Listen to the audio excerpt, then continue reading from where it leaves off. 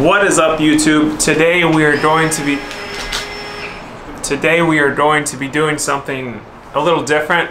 We're going to be taking this 22 gauge Monopty core needle biopsy and biopsying ginger. That's right, ginger. Why ginger? I have no idea. That just happens to be what I have in my kitchen. So it could have been a potato, but I don't have any potatoes.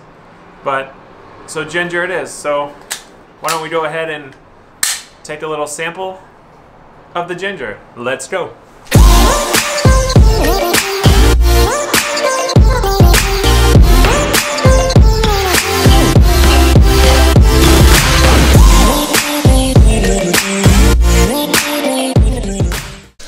Alright, so today we're going to biopsy this ginger right here.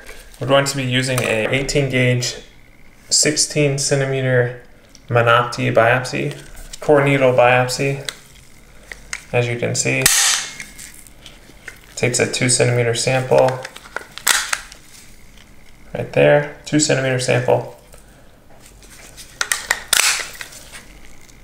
We're going to be inserting it through a 17 gauge, 13.5 centimeter coaxial needle with the inner stylet. So, put this back in and we're going to biopsy the ginger. So we're going to do a longwise here.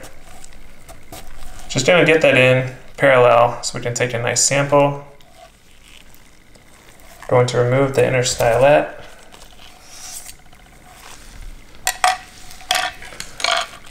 Insert our already primed biopsy needle.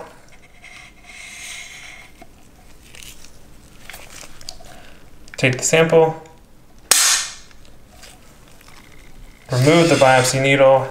Replace the inner stylet to prevent bleeding.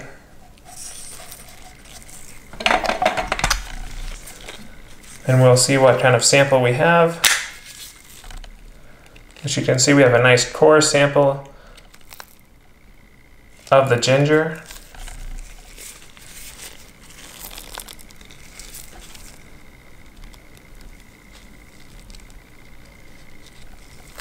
And that is the core sample of the ginger. Alright, this is how much we take of a normal sample that we do. It's a 2 centimeter core sample. That's that. After the procedure, what we would do is remove the inner needle, apply pressure, or put in a blood patch, or use gel foam pledgets to prevent bleeding. And that's that. Alright guys, so that concludes this edition of biopsying ginger. Hope you enjoyed it.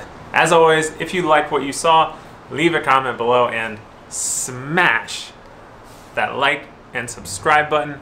Turn on post notifications, do all of it. Just stay on my channel all day long, I don't care. Anyways, hope you guys enjoyed it. And if you have any questions or suggestions, leave them below. And yeah, that's all I got. So until then, I will see you on the next video.